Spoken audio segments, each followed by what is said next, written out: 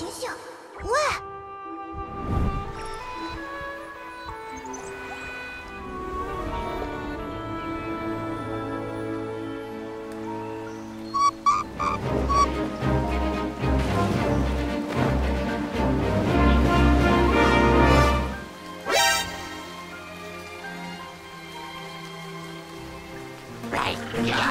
Okay, this looks more like Breath of the Wild 2 than the actual sequel does. Gaming news!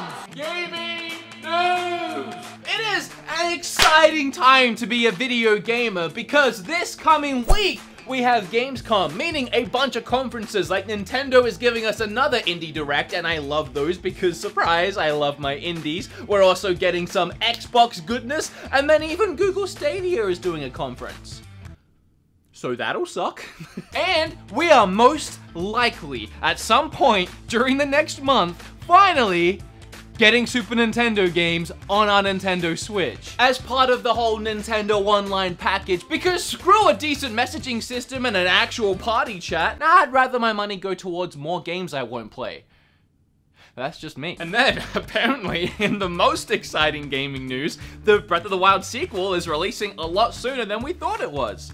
And exclusive to PlayStation. So there's that.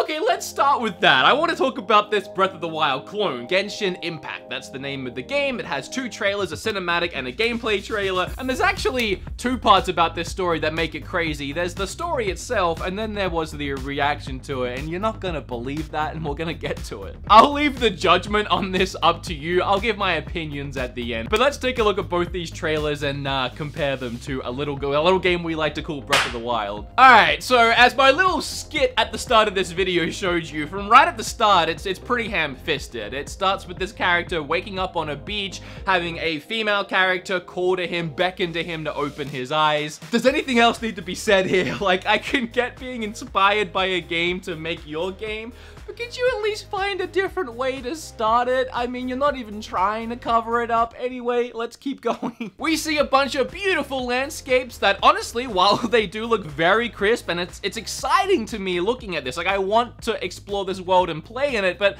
I can't tell if it's for the right or wrong reasons. Like, I'm looking at this, and I'm literally excited by it, but I'm pretty sure it's because it's either recent nostalgia for Breath of the Wild or hype for the new sequel that's coming. The character models, the grass, the creatures, everything is replicated from Breath of the Wild, not inspired in my opinion. And so I'm looking at this completely foreign to me game, and I really want to play it because it feels so familiar. Now, we do have our first big difference here. It seems like this world has a huge city in it that you're being welcomed into. And hopefully, and I'm saying hopefully like I'm gonna play this game, and let's be honest, I am, most likely. Hopefully this town will be populated with, you know, NPCs, characters you can walk around, talk to, maybe get missions from, probably fetch quests, maybe shops you can buy things. Just a huge populated city would be good. We were missing that in Breath of the Wild. I like how all of a sudden I'm like wanting things from this game.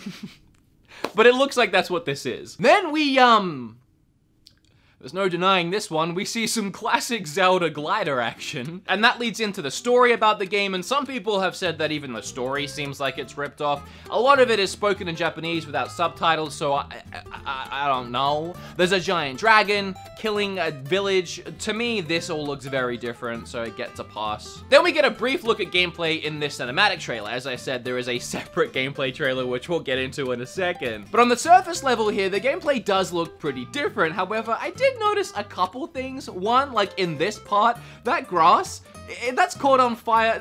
Not only does it look exactly like the Breath of the Wild fire effects, but on top of that, that fire seems to be causing a gust of wind to blow up, which, I mean, that's almost like in lawsuit territory, is it not? Okay, so that's that one. It's pretty short. The next one's longer. I'll leave links down below. If I missed anything and any more similarities, just let me know. Okay, so this next one starts, and yeah, it doesn't take long before you see what is essentially a bogoblin.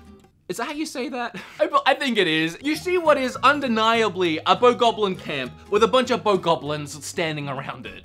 Like, I'm gonna throw up a couple comparisons here, and you can let me know down below, but I refuse anyone to tell me that this is not what these things are. The camp is set up the same way, you got barrels, you got some wooden spikes around the edges, you even have like the same freaking campfire. They're not trying to hide it. Then these dudes themselves with their clubs, and even their animation when they react to seeing Link. I mean, whoever it is in this game, not Link, of course, since this isn't Breath of the Wild, although I wouldn't blame you for getting confused. We move on to a lot more gameplay, and again, it's very different, and then we see some settings within the game, and there's some shots here that stand out to me. I mean, all of them have that Breath of the Wild feel, but this one in particular, I think it's the chest that does it for me, and then the designs of the area in general feel very similar to Breath of the Wild's ancient theme, and I mean, this whole area just kind of looks like a challenge shrine. And it was here about 1 minute-ish into the trailer where I started to hear some soft piano keys just lightly tapping in an inspiring way. I'll let you listen for yourself.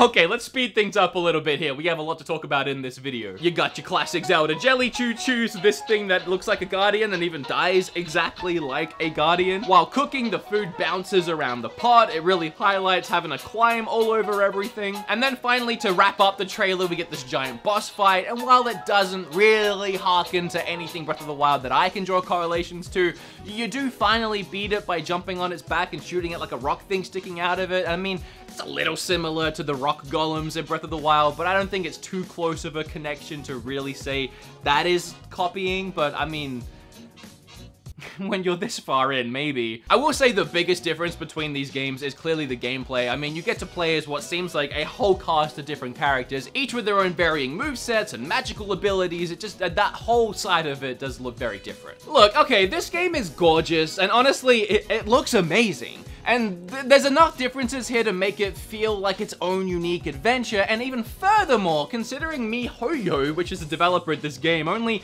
previously made mobile games, this is quite an impressive leap into a fully fledged console JRPG adventure. Or at least, it would be. If it wasn't so obviously copied from Breath of the Wild. It's kind of like taking an exam for the first time without practicing it all or even attending the lessons, and yet you aced it because you copied the guy next to you who just so happens to be a straight A student and has attended every lesson for years. I mean, yeah, you did it, and it looks great. But is it right? I mean, to me, honestly, there's no issue here. Not unless Nintendo finds grounds to sue, but I doubt that. Like, if I saw a lawsuit pop up between Nintendo and miHoYo or whatever, I wouldn't be surprised, like, in the slightest. I don't know. What do you guys think? Let me know down below. Okay, but here's the second crazy part to the story. So all of this was unveiled at China Joy 2019, which is a gaming expo in China that I had never heard of before. And apparently fans were not having it. There's photos of people holding their Switches, flipping off this new game. Then there's this photo here of everyone raising up their Switches like in protest or support or against, I don't know, this game. And then there's even this guy who destroyed his PlayStation 4 in front of everyone in protest. Are you serious, man? Like, look at everyone else's face. This guy legit looks mad. Like, I get it. I get it. I get it, right? Like, I get it. I get it and I get it. But I don't get this. It's a bit much. I mean, what are you aiming to prove? What are you trying to achieve? You just broke your PlayStation for nothing. All right, sports fans, moving on to the next piece of hot news.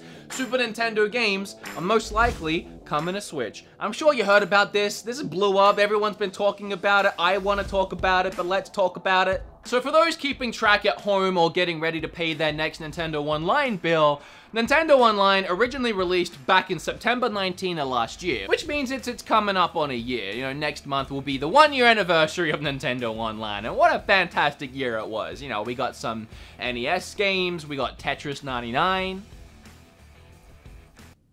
We paid Nintendo money.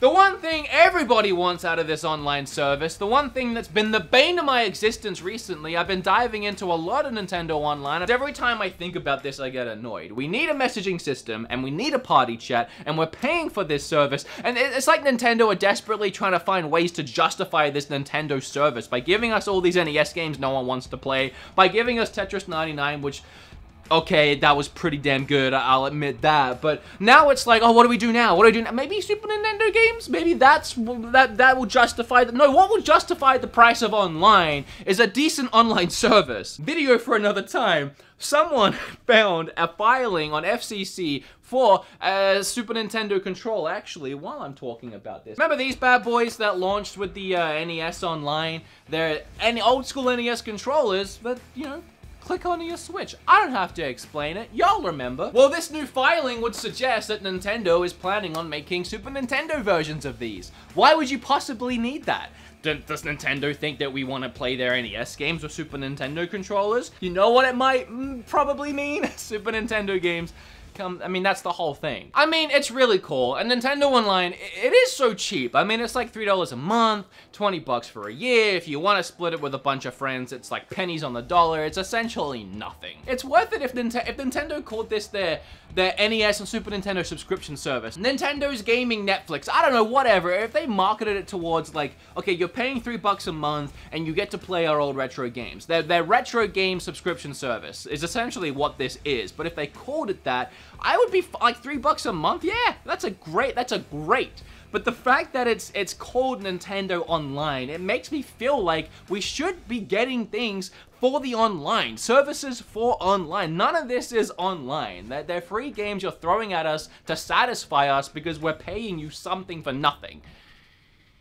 But I'm excited to play Earthbound on my Switch. I'm assuming it's gonna have Earthbound. I'm gonna guess the first set of games that'll come over will probably be the SNES Classic games. And finally, and I only found out about this today, because apparently I've been living in a cave on Mars with my eyes closed and my fingers in my ears, Gamescom is like the 19th, which I think is Monday. And yeah, I talked about this at the start of the video, but I not only want to say, hey, this thing's happening, pay attention to it, gaming news and all of that, but also I'm gonna stream it. But it should be really exciting. Nintendo's doing their Indie Direct, and for those of you that are like, oh, I don't like the Indie Directs, I want the good ones. I mean, okay, maybe I can understand, but at the same time, we already know about everything coming out the rest of the year for Nintendo. We have all these big games, we don't need any more announcements. I'm down for some indie news. And also remember, the previous Indie Directs, like the last one was where they announced Cuphead and games like Super Lucky's Tale. There's rumor of another Xbox Microsoft title coming over to Switch, and it's most likely going to be Ori, so I'm going to be watching it just hoping for that. And possibly other secrets and surprises. They put out a list of companies, publishers, developers, whatever that are attending, and just some of the ones to keep an eye on.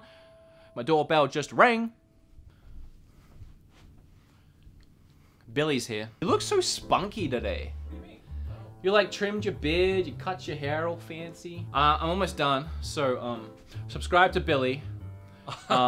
Just put out a video about Wonder Boy. About Wonder Boy. Actually, I need to do a whole video on that. That was such a great game. Told you you'd like it. Yeah. And then, what was the other one? Oh yeah, Dead Cells. You took my copy of it like a year ago.